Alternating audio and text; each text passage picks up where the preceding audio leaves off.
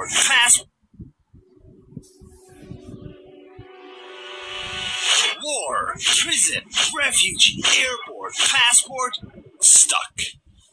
The following is a riveting true story that's still happening right now.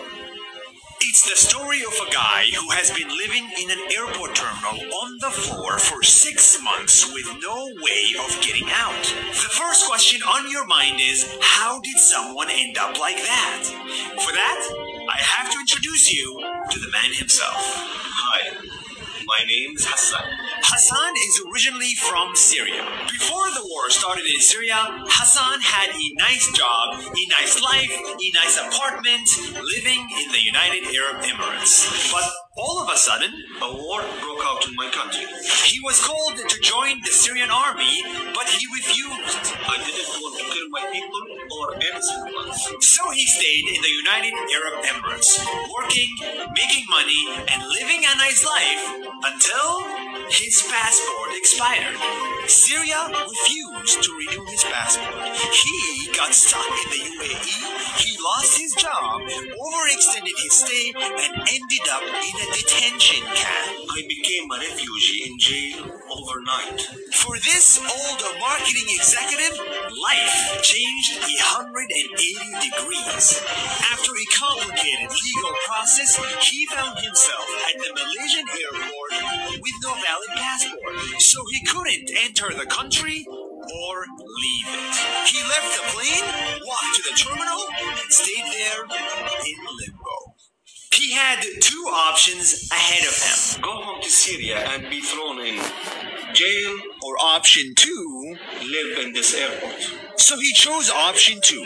For 180 days, Hassan has not left the terminal. He has not had a breath of fresh air. He has not had a comfy bed. He has not had a warm shower, because this is how he showers. In cold water at the disabled people's bathroom. This is like the ice bucket challenge every day. He eats 3 airport meals every day. And I'm getting sick of it. It's the same meal every single day. And spends 24 hours every day stuck in a lonely, lonely airport. Every day is harder than the previous one. All because he didn't want to join a dictator's army. Meet my forest. This is the only forest, the only tree. We go to airports and we can't wait to leave. But this guy has been living in one for 6 months. And to get him out of this jail, he has only one option. And no, it's not marriage, even though a lot of people offered to marry him. But I said no. His one option to leave the airport is Canada. a group of Canadian volunteers are right now trying to get him a refugee status in Canada. God, I love Canada. They found him a sponsor, they found him a job, and they filed a form for him. And the first phase of this application, I got approved. and now all he needs is to wait for the second approval to get to Canada, which should arrive any time. In 26 months. 26 months of waiting is his only option right now. That's his only option. And our only option is to tell the world that this guy exists. That there is a guy who's living in Terminal 2 in Kuala Lumpur behind an escalator with no bed, no shower, no freedom, and no future.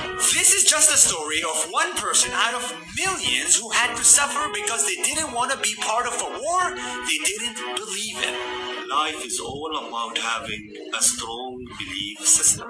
This guy missed his father's funeral and his brother's marriage. It's high time he gets the attention he deserves.